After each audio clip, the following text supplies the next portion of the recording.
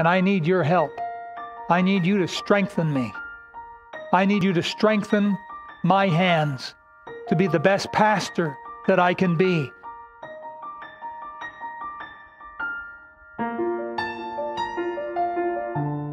We are looking today, folks, at World Nations Sunday. And today is a day we want to honor all of the people from all over the world, including right here local in Canada. All of these people who come together to make up Grace Baptist Church. GBC is a multicultural church family, and yet we are one in Christ. I believe that GBC gives a better picture of what heaven will be like, because we'll have Christians from all over the world, some 200 nations of the world, with saved people will make up God's family in heaven. I believe we have well over 20 different nations of the world represented here in our church, and yet in Jesus Christ we stand as one family. That's the church, with one head. That's our Lord Jesus Christ. And with one purpose, that's to glorify God. That's our purpose. As a church family, we delight in some of our differences. It adds variety and flavor to our fellowship, and yet we are amazed at the many similarities that we hold dear in the Lord Jesus. GBC is truly a family of God here in Surrey, BC. Our benefits are many, but our purpose remains singular, and that's the glory of God according to the Scriptures. That's how we want to glorify God. Some of our benefits include the joy of Christian fellowship together, the uniqueness of our physical differences, the strength and the comfort of our prayers one for another, and the delights of our various food preferences. Our single purpose is to bring glory to God through Jesus Christ as the bride of Jesus Christ. Yes, we are like the bride of Jesus Christ. That's us. GBC is the bride, or perhaps I should say, to be technically correct, we are part of the bride of Christ.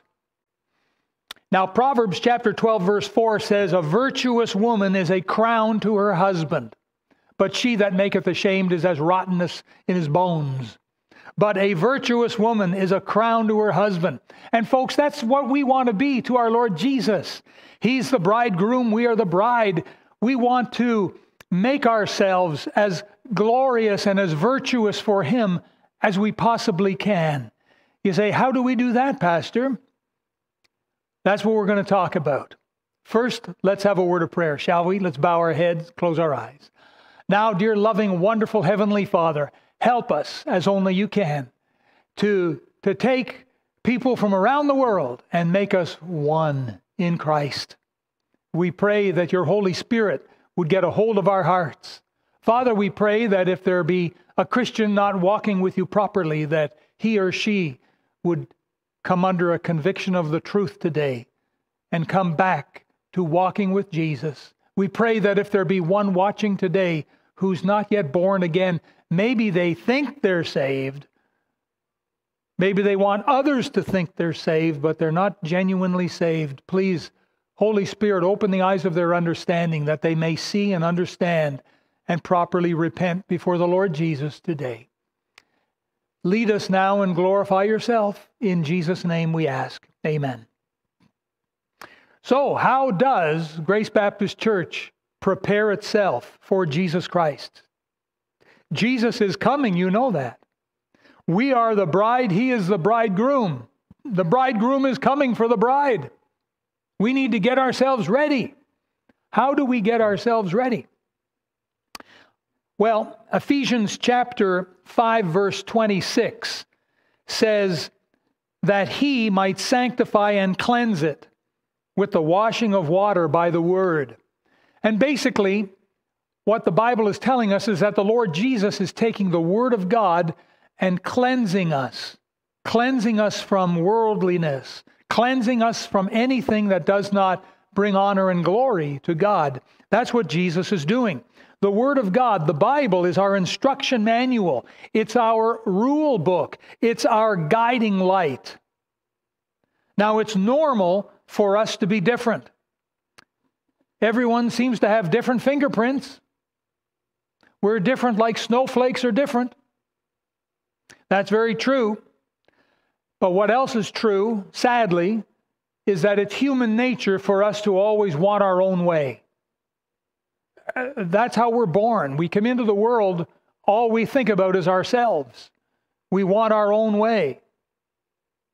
So that's a sad part of human nature, fallen human nature, I'm sure, but that's the way it is. And what we need to do is we need to lose ourselves in Christ Jesus in order to find ourselves in Christ Jesus. You say, how do we do that? We do that by putting off certain worldly things, certain habits and practices that are worldly and associated, tied in with this world. We put them off and we put on certain habits and practices. We put on certain things that are tied in with the Lord Jesus Christ. You see, folks, we need to do this because if we don't do this, the devil is going to take advantage of that. He'll take advantage of our earthly differences, for example, and he'll start to use us against ourselves. And this is what happens in churches. The devil gets a hold of the people and gets them all wanting their own way. You know, even people that are born and raised in the same country are different. You know that. You don't have to be from another part of the world in order to be different. You just have to be human, and you're different. Those of you who have more than one child, you have 2, 3, 4, 5 children, you know the very same children, born in the very same household, with the very same mommy and daddy, sitting at the very same table and eating the very same food, being taught the very same school things, going to the very same church. They're different. Those kids are different. And so we are a church of differences, aren't we? And that's why it's very important that we put off certain things and we put on other things. That's very important. Speaking of differences, we do want to be different from the world. We really do. And something Jesus said about the world and the nations of the world, he said in Luke 21, he said, nation shall rise against nation and kingdom against kingdom. And you know, that's what happens in some churches. Yes, some Bible-believing churches, that can happen, where this family is against this family and this person rises against this person. And you get this disharmony, this disunity. You get a mess is what you get. And the reason for that mess is because the Christians in that church did not put off the things of the world and put on the things of Christ. We need to lose ourselves so that we can find ourselves. We need to some extent, put away differences and put on similarity. We need to put on the Lord Jesus Christ. This is so important, so important. Otherwise, we're going to end up at war with each other. And God clearly tells us in the book of Galatians. He says in chapter 5, but if ye bite and devour one another, take heed that ye be not consumed one of another. And so God tells us to put off the old fallen nature. I'd like you to take your Bible and open to the book of Ephesians. Would you do that, please? Ephesians. Go to Ephesians chapter 4. Ephesians chapter 4. Ready? Are you all there? Ephesians chapter 4. And I'd like you to look, please, at verse 22 and 23. Look what the scripture says. That ye put off concerning the former conversation the old man. Wowee. That's the old fallen nature. God is telling us to put off the old fallen nature. The devil is all wrapped up with the old fallen nature, which is corrupt, verse 22, which is corrupt according to the deceitful lusts. Deceitful means they fool us. Proverbs says, there is a way which seemeth right unto a man, but the end thereof are the ways of death. This is part of deceitful lusts. Some people think that these strong lusts are good for them, that they can play with them, they'll be fine, but they don't realize that these things are like serpents, and they bite us, and they wound us, and they hurt us. And God is plainly telling us here that we put off the old man according to these lusts. Verse 23, and be renewed in the spirit of your mind. Verse 24, and that ye put on the new man, which is after God created. God is created in righteousness and true holiness. That new man is the Lord Jesus Christ. Now you needn't turn there, but Colossians chapter 3 also says, lie not one to another, seeing that ye have put off the old man with his deeds, and have put on the new man, which is renewed in knowledge after the image of him that created him. We must put off the things of the world and put on the things of heaven. We must put off the old man and put on the Lord Jesus Christ. Now, I'll give you a couple examples. We must put off being hasty with our words and our actions. We must put off being hasty in order to become patient. 1 Thessalonians 5:14, be patient toward all men. Number 2, we must put off grumpiness and moodiness. We must put those things off in order to become more loving towards others. John 13:34, a new commandment I give unto you, that ye love one another as I have loved you. Number 3, we need to put off selfishness.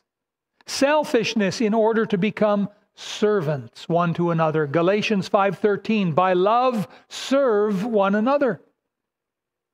And so while we rejoice in the many national differences that we display and the uniqueness maybe of some of our daily habits, we realize there's something far more important than whether we eat this for breakfast or this for lunch or how we hold our chopsticks or something.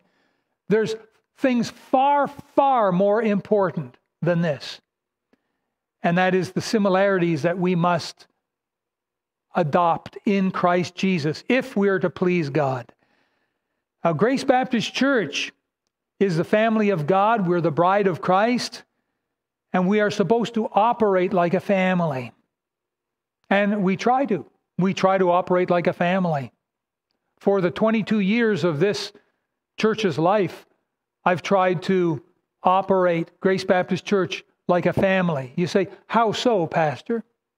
Well, number 1, the pastor is the under-shepherd of Jesus Christ and is similar to the husband in the family.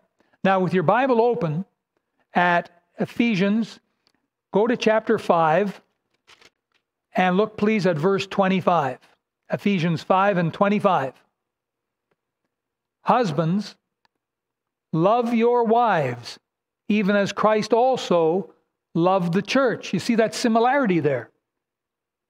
And gave himself for it. And so someone might be thinking, well, wait a minute, I thought Jesus was the head of the church. You are right, my friend. Jesus is the head of the church. Absolutely. Just like Jesus is supposed to be the head of your home. Jesus is supposed to be the head of your home. But what he does is he puts in his place the husband. The husband is supposed to be in charge. The husband will give account to Jesus for how he ran the home. No perfect husbands, I know that. In the church, Jesus is the head of the church, but he puts the under-shepherd in charge in his place. That's the similarity there. Jesus is still the head of the church. He is. And the under-shepherd there is supposed to run things according to what Jesus says in the Bible. And so we have this similarity that the pastor is something like a husband in the family. All right, number 2, the church people are like the wife to the husband. Now in Ephesians chapter 5, look at verse 33. Nevertheless, let every one of you in particular so love his wife even as himself, and the wife see that she reverence the husband. You see that? Just as the church is to be in subjection to the Lord Jesus Christ, because Jesus is the head of the church, so likewise, the church, in our analogy here, is like the perfect helpmeet, to be loved and cherished. And together, pastor and people, together, like a family, like a husband and wife, we bring forth children. Now, Genesis 1:28, God said, God blessed them, and God said unto them, be fruitful and multiply and replenish the earth. The Lord Jesus in John 15:16 said, ye have not chosen me, but I have chosen you and ordained you that ye should go and bring forth fruit, and that your fruit should remain. And I'd like you to turn back to Romans chapter 7. Just a few pages back, you'll find the book of Romans. Go to chapter 7. Romans chapter 7.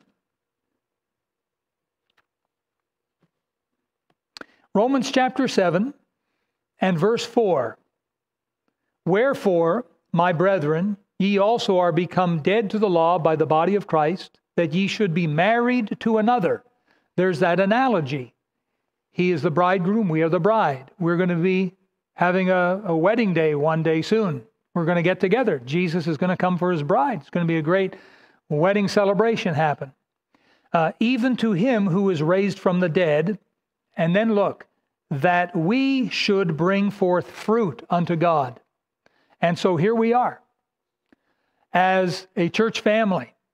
We have pastor, we have people, together like husband and wife, we bring forth fruit to the honor and the glory of God. Now, someone says, well, what is this fruit? What is this fruit? These church children, that's our fruit. What does it mean? Well, I'll give you an example. Number one, it's our ministries, our children's programs. Together, we have produced children's programs for the children, to minister to the children. Our teen ministry, together, we have produced a ministry for the teenagers. Our college and career programs, together, as a church, we have brought forth college and career programs, our young married programs, our senior programs, our soul winning program, the Soul Winners Academy.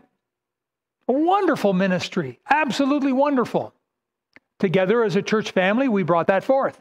Our bus ministry, although for the present it's set to one side, but we brought that forth together.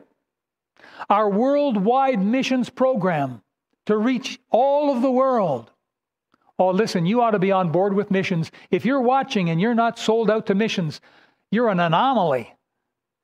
There's something that's not quite in line right with God, between you and God. You need to be sold out to the Great Commission. This is the one main job given to the church. We do it local and around the world through missionaries. You need to be sold out for missions. Our Bible college is an incredibly wonderful ministry. It's one of our church children. Listen, you know what the Bible says in Psalm 127? It says, happy is the man that hath his quiver full of them. Talking about children. Praise the Lord that we're part of a church that has so many wonderful ministries. We're not a church where we sit around and collect dust. We're not a church where we sit around and grow old and we just look at each other. We are the church triumphant. We're a vibrant church, a living church. We have 9 or more wonderful children. We've produced them together to the honor and glory of God. We're doing something good. And listen, at the AGM meeting this Saturday, I am excited to present to you, church folks, another fantastic opportunity, a ministry that we can start together. We can do it, and we can do an excellent job of it, and that's a ministry to the poor. A ministry to the poor. I'll be explaining more about that this Saturday at the AGM. So remember to tune in early, 10 to 4. 10 to 4, get started. because we're going to be getting right into things pretty quick. So be there with us. Now, someone new to our church might be wondering about this family relationship of pastor and people, and they might be thinking, well, what if the pastor is a dictator? What if he's a dictator and he doesn't listen to his people? He just always pushes to have his own way. What then? Well, that's actually a very good question. And the answer is similar to, what did you do before you got married? What did you do? Did you not check out the person? Was he or she checked out? Did you get to know them? Did you ask questions? Did you pray to God for Him to guide your steps? Did you do that? Before you get married, you need to ask, is this person perfect? Are they perfect? Or are they human and subject to weakness? You should ask, is this person a fighter, a bully and a fighter with the scars to prove it? Or are they loving and are they kind? Is this person stupid, gullible, will believe anything? You tell them to jump off a roof, they'll do it. Or are they reasonably intelligent and thoughtful? You need to ask yourself if the person you're about to marry is worldly and tied in with the ways of the world, or are they following Jesus Christ with a sincere heart? And those are questions that you must ask and answer before you marry that person. And when it comes to being a member of a church, any church, these are also questions that you would be wise to look into and ask and answer about the pastor, maybe about the pastor and deacons, and you must decide on the answer before you become a member of that church. But did you know something? That the pastor also wants to answer the same questions. He wants the same knowledge about you. Before he recommends you into membership, he wants to know, are you a bully? Are you a fighter with the scars to prove it? Are you someone who only wants their own way? The pastor wants to find out the answer to those questions before he recommends you to the church for membership. So you see, it goes both ways. Well, someone might be thinking right about now, you know, I used to be a member of another church, and that pastor would never, ever listen to a word I had to say. Well, my friend, maybe you're right. Maybe you're absolutely right. And maybe the pastor was very closed-minded to other people's suggestions. But, my friend, let's be honest.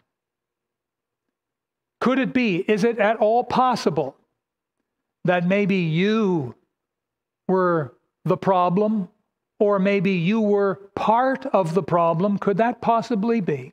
Now, before you say absolutely not, before you say that, in some marriages, some people want their own way, be it the husband, be it the wife. Some guys, they get married and they find afterwards that their wife is extremely that way. She wants her way only. Some ladies, after they get married, find out that their husband, the one they just got married to, is a bully, and it's his way or the highway. That happens. It happens. And sometimes what happens, because these people are never happy unless they get their own way in a marriage, sometimes what they do is they start dropping hints to their marriage beloved, their partner, their mate. They drop little hints. And when those hints don't get acted upon, then they start making suggestions. And when those suggestions are not acted upon, then they are outright requests. They make requests. And when those requests are turned down, then they start making demands. And if still they can't get what they want, then they start threatening. And they'll threaten to walk out. they'll threaten to hold back all their affections.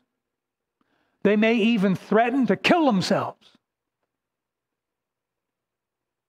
It's sad, but it happens. Sometimes in churches you do get pastors that are Adolf Hitler, Pastor Hitler. That's a horrible way to say it, isn't it? But then you also get churches where some of the people are little Adolf Hitlers. It goes both ways. Let's be honest. It does happen. Now here's a suggestion.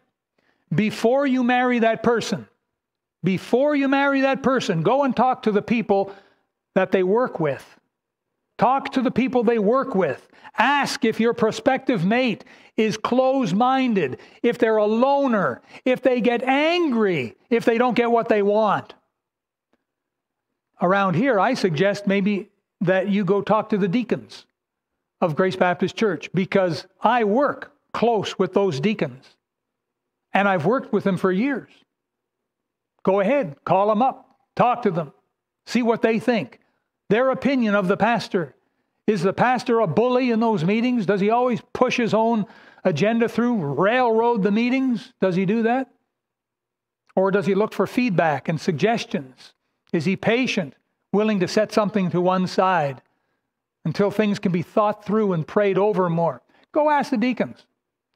Go ask the assistant pastors that I work with. And I work with them on a daily basis. Ask them the same questions. Is the pastor some kind of ruthless dictator with a whip? Or does he encourage feedback? Does he encourage teamwork? Go ahead. Ask the pastors. You might also want to ask some of the church people who are, listen, actively serving the Lord here at Grace Baptist Church. I don't suggest you go and ask someone who's not lifting a little finger. Go and ask people that are actively serving the Lord here at Grace Baptist Church. What's it like? What's the pastor like? Have you had interaction with him? What's he like to work with? These people will give you a good idea. You may also want to look at the overall church fruit. We have 22 years of history here. Look at the overall picture. Look at the souls that have been saved. Look at the missionaries that have been supported so the gospel can truly go around the world and we can do the Great Commission. Look at the training programs that we provide in the church, including the Bible College. Look at the lives in this church that have been blessed. Look at the very healthy financial situation of our church. And then you make your own decision whether Grace Baptist Church is the church family for you or not. If you're not a member and you don't think this is the right church, move on, find another church. Find one that you're going to be happy in. But ask these questions before you get involved. If you're already a member of Grace Baptist Church and you say, oh, I don't like it here, there's nothing keeping you here. You're free to go anytime you want. You say, but Pastor, are there no disgruntled people at Grace Baptist Church? Well, I'm not sure I know the answer to that question. I'm not sure I know if there's any. I suppose it's very normal for the average Bible-believing, gospel-preaching church to have a few disgruntled people. I look in the Bible, were there any disgruntled people in Israel under the leadership of Moses?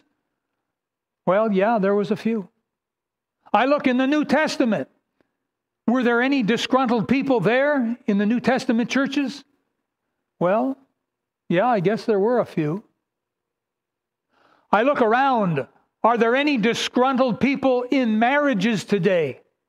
Are there any husbands that are disgruntled at their wife or any wives disgruntled at their husbands? I guess there are a couple. But I'll tell you something. The greater majority of Christians in Bible-believing, gospel-preaching churches are happy and content. They know their church isn't perfect, their pastor isn't perfect, but hey, they're not perfect. And together as imperfect people, They move and go from faith to faith, serving the Lord. Did you know that one day every pastor must stand before Jesus Christ and give account of the people he's pastored? Did you know that? It's in Hebrews chapter 13 and verse 17. Every pastor will stand before Jesus Christ one day, and Jesus will ask him, well, what about this person in your church? How were they to pastor? And the pastor is going to have to give an honest answer. If they were sweet or if they were sour, the pastor is going to have to give an answer to Jesus Christ. Hebrews 13:17. Check it out for yourself. And so I suggest you be very careful not to let any disgruntled person anywhere from forming your opinions for you. You form your own opinions, okay? There's plenty of internet websites that'll tell you all churches are bad. They'll tell you all pastors are bad. They're out there because I've seen them. That's like saying all husbands are bad. That's like saying all wives are bad. And you know that's not true. There's no perfect husband. There's no perfect wife. But you know, there's a lot of pretty good ones out there. Did you know that? There's some pretty good ones out there. Ladies, if you happened to have yourself a pretty good husband, why don't you turn to him right now and look him in the eye and say, sweetheart, you're a pretty good husband. Gentlemen, if you happen to have a pretty good wife, why don't you turn to her right now, look her in the eye, maybe take her by the hand, say, honey, you're the best wife. Why don't you do that right now? And so, if Grace Baptist Church is your church home, and if Grace Baptist Church has been faithfully serving the Lord and getting the job done, and if the people at Grace Baptist Church are getting their lives blessed, and if God is being glorified, then I suggest to you, if it ain't broke, then don't think it needs to be fixed. Is that good advice or no? Today is World Nation Sunday, and folks, we rejoice at all of the wonderful people God has given us. They're from all over the world. God has brought us together into one family to make up the family of God here at Grace Baptist Church. And we have a wonderful family, we do. And I believe we have wonderful harmony too. I've experienced it week after week, year after year. I've been around here for a while, 22 years. I can tell you, God has blessed Grace Baptist Church. I love every single one of you. Did you catch that? Every single one of you. I love you all. And I pray for you daily because I want to, because I love you. You're on my heart. You are my life. And I want to take you to the Lord every day, and I pray for you. I do. But I need you to do two things for me. Two things. Number one, I need you to keep putting off the old man. Keep doing it. If you love me, if you love your Savior, Jesus, keep putting off the old man. Do it every day. Keep putting on the Lord Jesus Christ. Keep doing it. It's a habit. Even I have to practice the habit. But I need you to do this for me. I need you to keep growing this way. I need you to keep doing this. Putting off the old man with its pride, its jealousy, its envy, its anger, its sin. Put all that stuff off every day. Number two, I said there were two things I need you to do. Number one, put off the old man every day. Number two is I need you to strengthen me. Yes, you heard me right. I need you to strengthen my hands. When they had battle and war down below, Moses went to the top of a mountain and he held up the rod of God in his hand. He lift up his arms like this and they had victory, but his arms got tired and came down. So two godly men, Aaron and Hur, came to his side and held up the arms of the man of God. Because when his arms came down, Israel was losing the battle. But when his arms went back up, Israel was winning the battle. And I need your help. I need you to strengthen me. I need you to strengthen my hands to be the best pastor that I can be. And I'll tell you how you do that. How is it that you strengthen me? Number one, you pray for me daily. You pray for me daily for God's wisdom and God's grace and God's protection and God's peace. You pray for me daily. Number two, you share with me your thoughts and ideas. I like to think God has given me some wisdom, but we're a family and a husband and a wife. They need each other. And the wife sometimes will have marvelous wisdom the husband never thought of. And he needs her to share that with him. Now, I think that's very important. Share with me your thoughts, suggestions, your wisdom, but listen carefully. Then leave it with me. Leave it with me. Trust me. Leave it with me. I write things down. Don't keep sharing the same thing over and over and over. No one in the world likes that. That's how you become a nag. We don't want that. But we do want the wisdom that God may have given you. And absolutely get in touch with me. You can call me, you can email me, send me a text, write me a postcard, whatever you like. But share with me your thoughts. Number three, keep our church family strong. Keep our church family strong by faithfully giving, faithfully serving. This is how you will strengthen me. Now I got to finish up here. And let me ask you a question. Has God spoken to your heart today? We're talking World Nation Sunday. All of the different people from around the world gathered together to make up this family of God. Has God spoken to your heart today about someone in the church that you're at odds with? You're in a bit of a huff, a bit of a tiff at this man or at that woman. Maybe it's someone older than you, maybe it's someone younger than you. But you have it in your head that somehow they've offended you, or they didn't do what you wanted, or they didn't shake your hand, or who knows what. But for whatever reason, are you at odds with any other Christian in this church? You don't talk to them, you avoid them. You need to make that right. Don't let that go on another day. You go to God right now in prayer and say, God, help me. I'm struggling with this person. Help me, oh God, to love them like you love them. Help me to love them like you love me. You need to fix that today. Let me ask you this question. Has God spoken to your heart about getting involved in serving the Lord here at your church? This is your family. Can you imagine mom and dad and there's a bunch of kids and none of the kids did anything to help in the home? Or maybe 3 out of 5 kids helped in the home and 2 of them just wouldn't lift a finger. Has God spoken to your heart? Are you even tithing? Has God spoken to your heart? If He has, you need to fix that today. Today you need to bow your head now. Ask God, oh God, help me. Help me, please, to get back on the bandwagon and to be active, productive member of this family. And this last question. My friend, do you know for sure you're even part of the family of God? Do you know for sure if you died, you would instantly be with the Lord Jesus?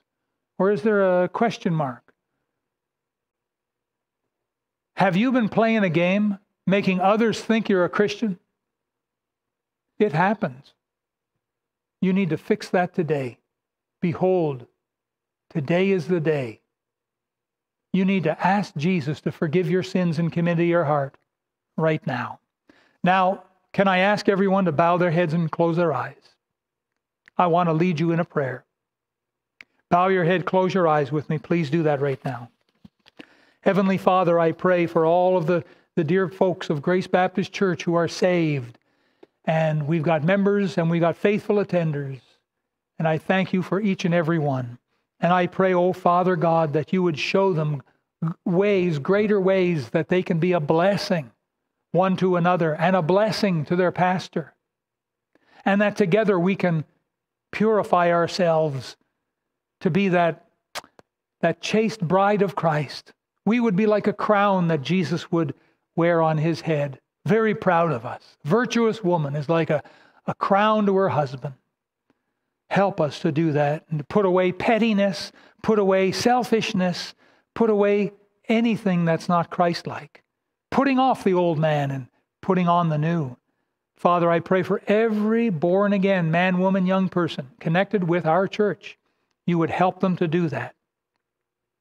And Father, I pray for anyone who's not born again, who's not saved, and in their heart of hearts right now, let them repent of their sins and let them receive with meekness the Lord Jesus Christ as their Savior and the Lord of their lives.